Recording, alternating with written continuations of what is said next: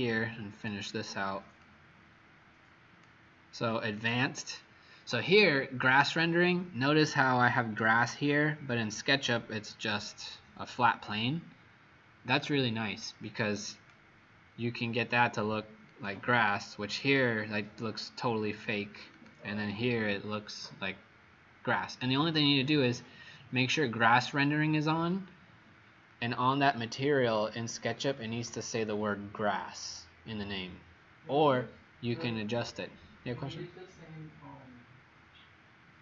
Render materials that we use for different render software. Yeah, you can, as long as you, and I'll show you now after this one's done how you link the two, because really it doesn't matter what the material was from, as long as you tell Enscape how to read it, because it could be like a texture from V-Ray or a map that you got out of like Thea, and then you bring it in here, and as long as you tell Enscape like material A is grass, or material B is glass, or material C is concrete, then it knows what properties go to that material, and it will put the default, and then you use a little slider and you can adjust all that.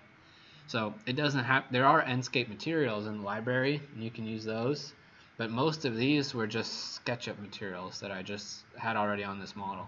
The trees are Enscape trees, and notice how here they're like, it's a proxy, so it shows a really low quality preview, which is nice because then it's still fast, and then here it renders it real with all the detail, and those are 3D, so as we go around you'll see. Spectator height, I think this is like the height that you land at when you like fall out of the hot air balloon we were talking about earlier.